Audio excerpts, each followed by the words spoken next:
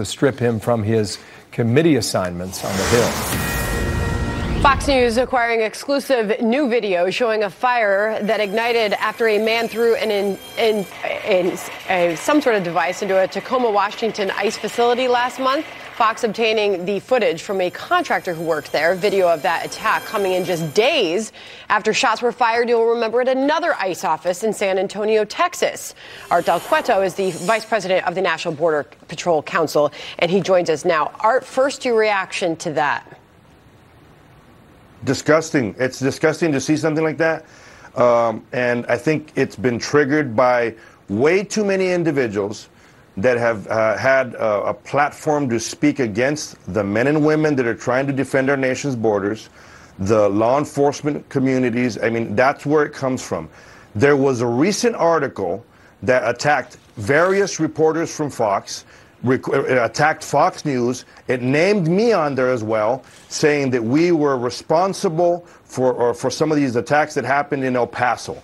And what was that based on? That was based on us talking about actual facts.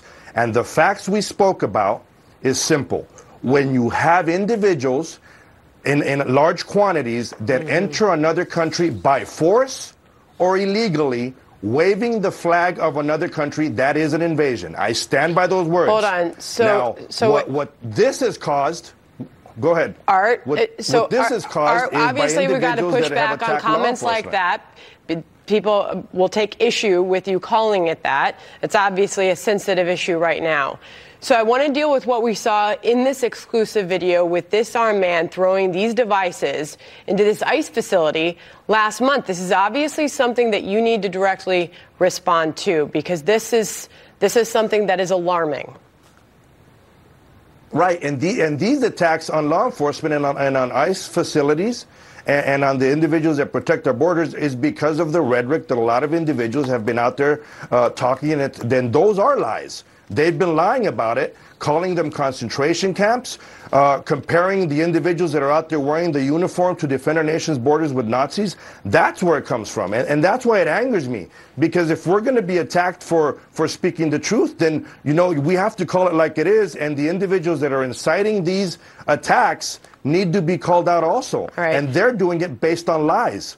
And that's the problem. So let's deal with what ICE is saying in direct response to this here. They said in the statement that the shots were fired into a second building that also housed ICE-related offices.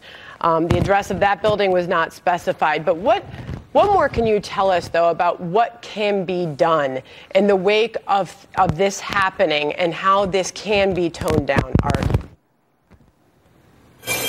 At the end of the day, we all got to start acting like Americans, and that's what it comes down to. We're all here for the same cause, and that's to protect American lives, to protect our nation's borders, and we need to stop doing this infighting and definitely attacking each other the way it's been being shown, you know.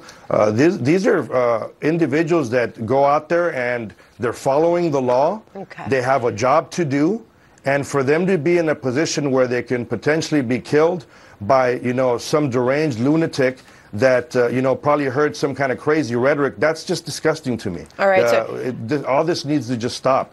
Tom Homan, who appears on this program regularly, former ICE director, he's saying ICE and Border Patrol agents are targets for left-wing extremists. And he's asking the question, where are members of Congress? In particular, he's asking, where are Democrats on this issue, and why aren't they condemning this?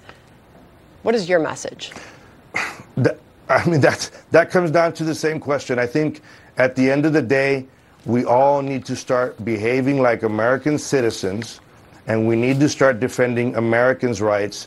And the way we do that is we stop going back and forth, spewing hateful rhetoric and making false accusations towards each other. That's what needs to stop. And he writes in his piece, Congress can change the laws if they want, and enough lawmakers support the new laws that they can even override a presidential veto. So he is asking for change. We know many of you are asking for change. We'll see if we get it, but we are obviously watching these as a developing situation. We appreciate your time this morning, Art. Thank you.